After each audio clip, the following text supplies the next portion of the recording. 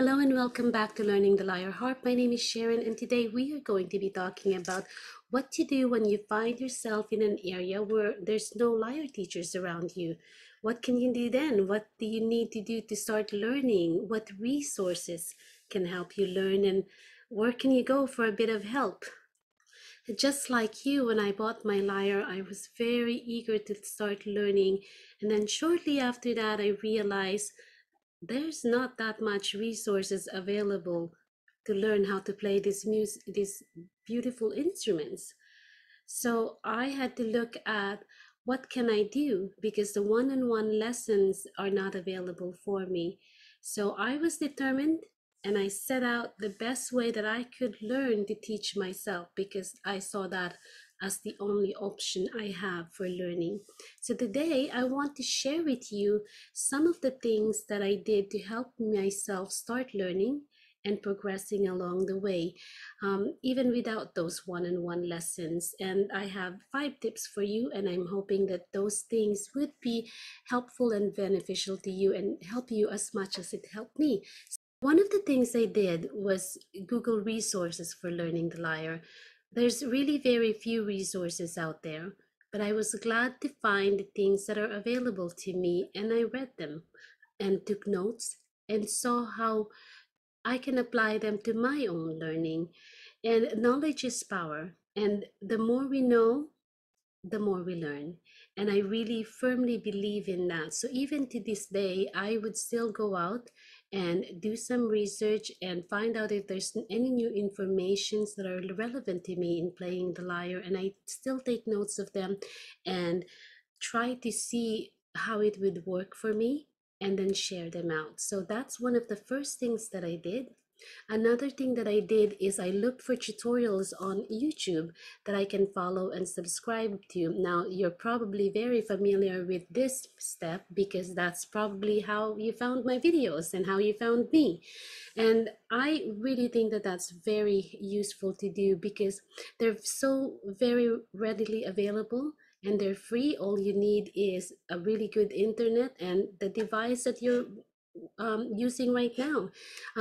Places, channels like Samantha on Mars, where she plays songs and shows you the letter notes, and you can learn by playing along with her, are good channels to watch out for and to subscribe to, because they're very useful and very easy to learn. My only advice here is to not try to overwhelm yourself. I did that, and I still sometimes end up doing that, because there are so many available resources on YouTube, and you can just start clicking and clicking and clicking and watching, one clip to another, and you can get so very distracted by all of those things, and you can fall into the hole of losing so much time watching and very little to actually playing and applying what you've just learned. So I do want to caution you with that, because I still do that sometimes, just because there's so many things that are so interesting on YouTube. So just really be mindful about your time and make sure that you're not just consuming information, but you are also applying yourself and making use of those resources that you find. Another idea, and again, you can use YouTube for this, is to find someone that plays the instrument very well. And you can take the time to watch their videos, observe how they play, observe their style, observe their techniques, and the expression, and how they play the music, and the expressions that they use to express themselves, and see if that's something that you would like to learn. Now, imitation is a great form of learning. It's how most children learn things. It's a good way to get started. But again, I have a caution in this one, in that I don't want you to get stuck there. You are you. You're unique. You're beautiful with so much to offer. And, imitating somebody is great for starting to learn. But the object of learning is to have you be expressing yourself and your own beauty and your own uniqueness to your own playing. Because if you think about it, the great musicians around, and all of those great musicians that have passed on were really great because they were able to express their uniqueness and their own beauty and share that with others. So I would be so happy and would be so glad if you can have that opportunity to express yourself. So imitation is a great form of learning, like I said, but don't get stuck there.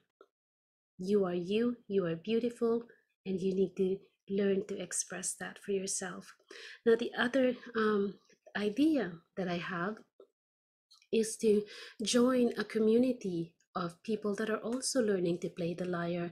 There's different communities around there, and if you're lucky, you will find one that's a live one in your area. I wasn't that lucky, so I tried to join a few virtual communities on Facebook, and I started my own because I didn't find what I was looking for.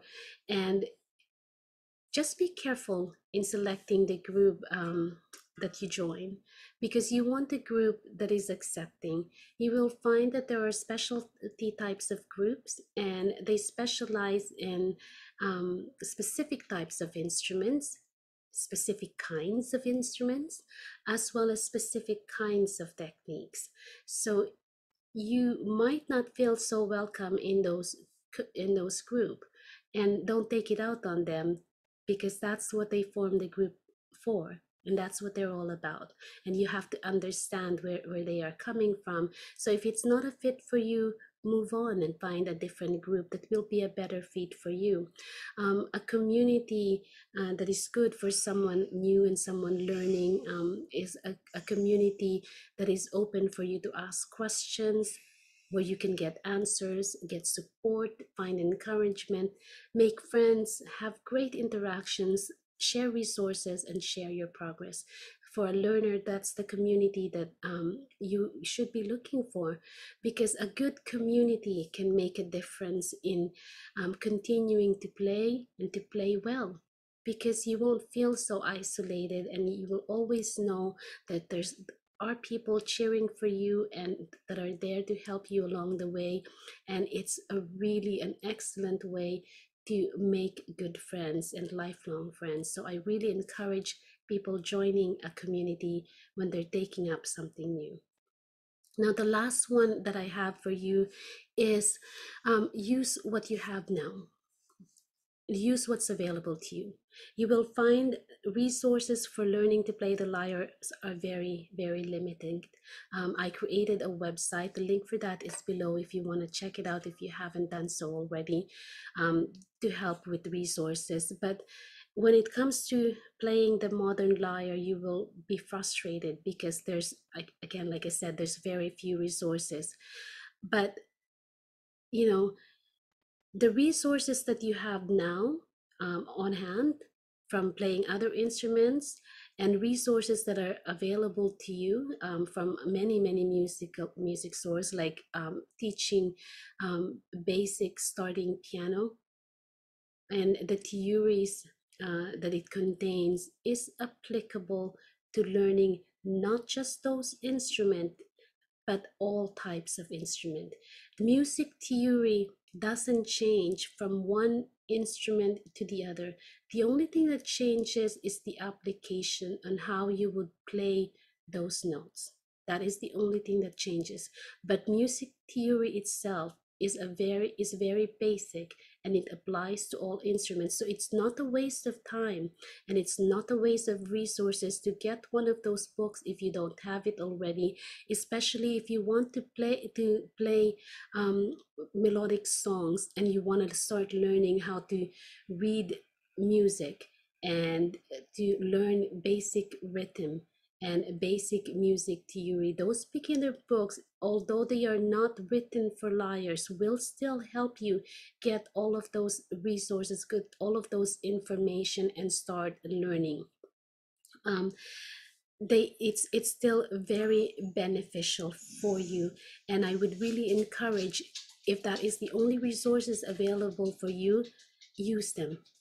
They are still useful, and what you will learn from those books, you can apply to playing your lyre, and all other instruments that you might want to take on later. So don't be frustrated because you can't find things to help you to learn to read music for the lyre, or help you to play rhythm for the lyre, and and all of that stuff, because other resources are already out there available for you, and some of them are so readily available you can find them even used at a very, very cheap price. So um, again, if you want resources, I have tried to make them available for free on the website as well as on my YouTube channel. But if you want something written and printed book that you can follow along and there's none available for you, do look at those resources. Like I said, playing the keyboard for beginners are good resources for reading, for basic reading, and basic theory. So those are the 5 key things I have for you. I hope you enjoyed this video. I hope you learned something from it, and I hope that you are continually being inspired to learn your lyre and to play beautiful music. That's it for now. Happy playing!